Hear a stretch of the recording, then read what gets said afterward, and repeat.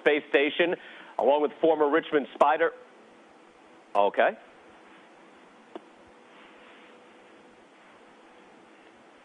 Well, joining us now from the International Space Station, former Richmond Spider and NASA astronaut Leland Melvin. He is joined by Commander Charlie Hobaugh and Bobby Satcher. Leland, let me start with you. Great to have all of you here on SportsCenter. What part of Earth are you orbiting, and describe what it looks like?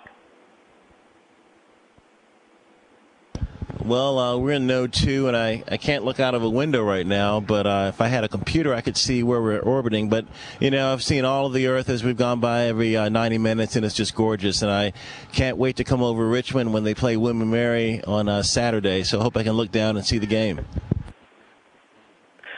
That's great. You're still up to date on who you're playing, your alma mater. Either one of the three can handle this. In layman's terms, what is the role in all your roles in this mission?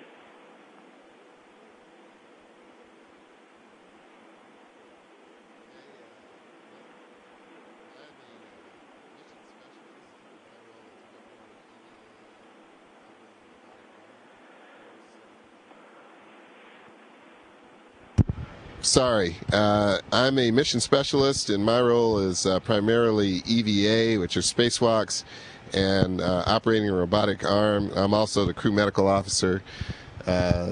Charles here, or Scorch as we call him, is of course the commander, so he is responsible for flying the shuttle and landing it, and of course he got us here safely, and also he basically just has to know everything about every system in the orbiter, and also monitors everything that we're doing and make sure we get it done correctly.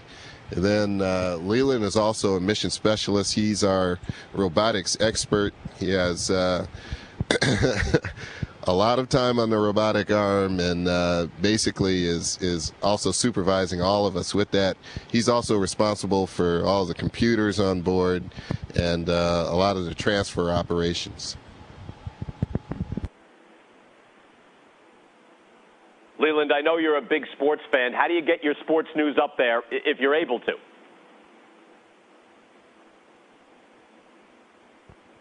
Well, we do get our news up here. We have our people on the ground send us up email, news of the day, and I haven't had time really to look at much of that since we've been so busy. Yesterday, Bobby was out of the airlock doing his first spacewalk, and I was flying him around on the arm, and we had a very successful day. So maybe tonight I'll get a chance to look at some of the news and see who's winning and who's been traded and who's been fired.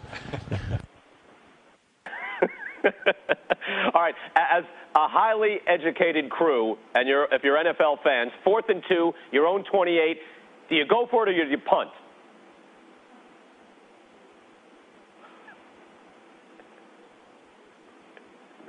I think we're kind of divided. Looks like Leland wanted to go for it, though. He's no with guts, Bill no glory is the way we think of it. Yeah. You got to go. You have to go for it. Guys, what do you miss most about being up there and missing down here on Earth?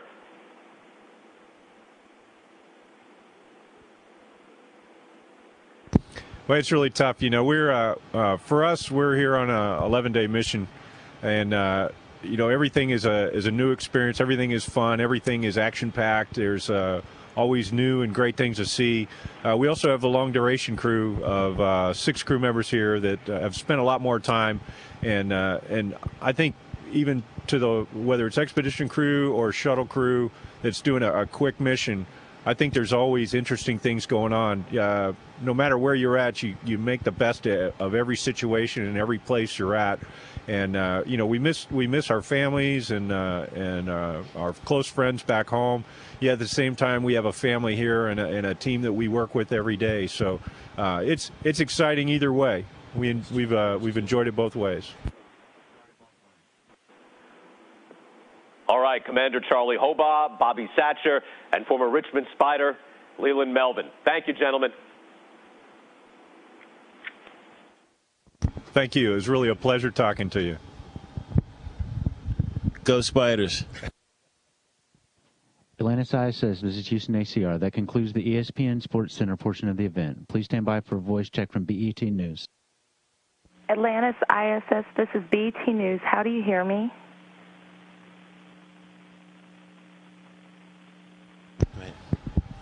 We have you loud and clear. It's a pleasure to be talking to you. Well, thank you. I have a couple questions for Dr. Satcher and Mr. Melvin. And can you two briefly describe what your roles in this mission are?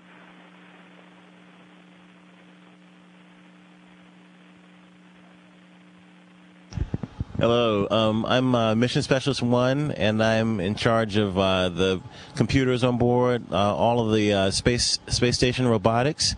And when we go back to land, I'm going to be doing MS2, Mission Specialist 2, which will help on the flight deck, helping us get back to the ground safely.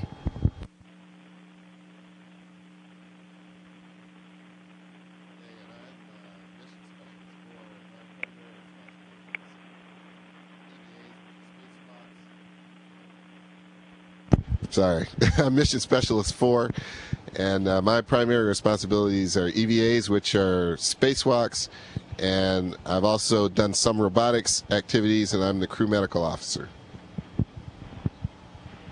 And have you had any challenges so far?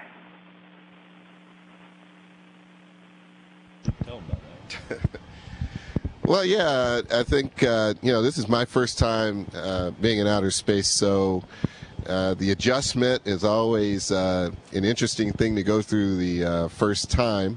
And also this being my first time here is my first spacewalk, so, a lot of anticipation, and fortunately the spacewalk actually went very well. But nonetheless, it's a very new experience. I'm enjoying it very much.